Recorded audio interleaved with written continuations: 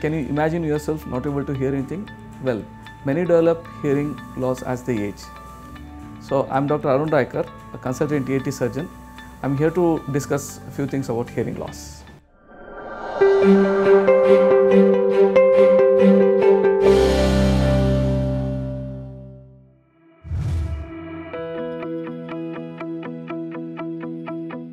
Hearing loss is a poor perceptibility or sensitivity of hearing.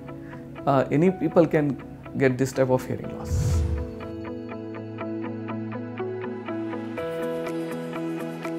The causes of hearing loss include, if we see the human right from the birth, so in the embryo stage or when the baby is in the mother's womb, if the baby is exposed to more ototoxic medications or any antibiotics, so that affects the development of cochlea, which is the main center for the sound processing in the inner ear.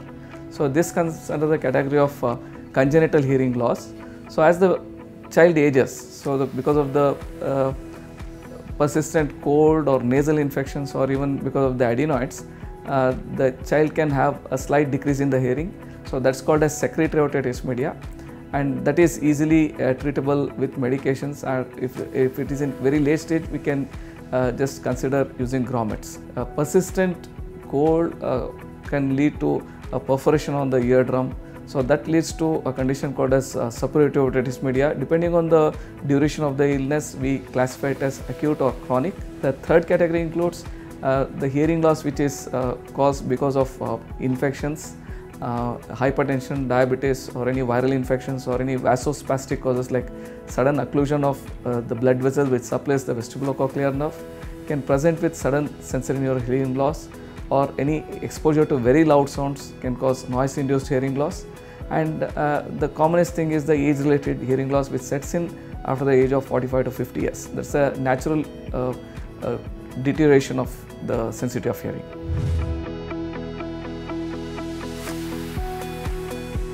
The first sign of hearing loss is poor perception or the appreciation of the direction from where the sound is coming.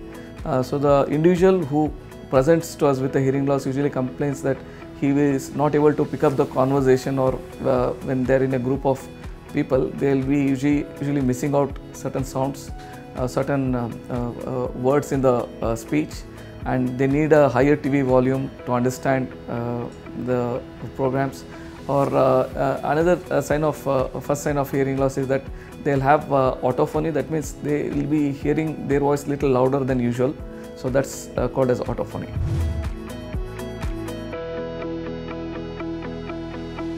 The person who comes with a hearing loss, we usually do a clinical examination of the ear, so which includes otoscopy to see the status of the eardrum.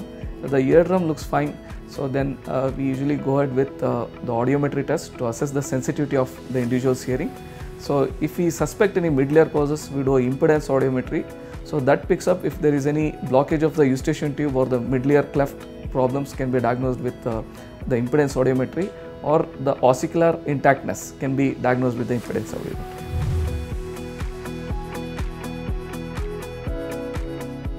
Hearing loss can be treated at various stages. So initially when we diagnose the hearing loss in a baby, so we do a test called as BERA test, that is brainstem evoked response audiometry.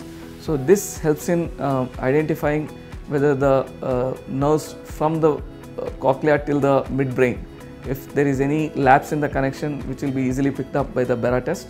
So accordingly we can proceed with the cochlear implant in children at the age of 2 to 3 years. That is, we call it as prelingual candidates. So we usually go ahead with cochlear implantation for stimulation of the hearing. So as in adults, when they have a discharge or a ruptured eardrum, so that needs a reconstruction of the eardrum. So that procedure is called as tympanoplasty, or if there is any damage to the ossicles of the middle ear, so we do ossicular reconstruction, that's called as ossiculoplasty. And if there is any involvement of the bone, that is a mastoid bone, so that needs complete disease clearance, that's called as mastoidectomy, and it depends on the type of disease, whether it is safe or unsafe. So safe type is where there is only perforation of the eardrum without any signs of disease spreading towards the bone. So normally when it spreads to the bone, we usually call it as atticoantral disease. So that needs a complete excenteration of the mastoid bone. We remove the ear cells of the mastoid, and if required for further monitoring of the cavity, we are going to reduce the posterior wall of the extraordinary canal so that the ear canal gets merged with the mastoid.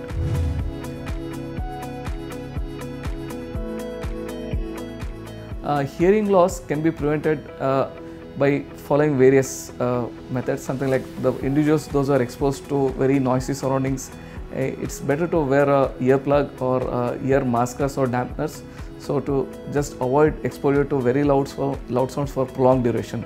And other ways of preventing hearing loss is to avoid taking more of amino glycoside antibiotics, which have a very strong ototoxic potential where it damages the neurons on a prolonged usage.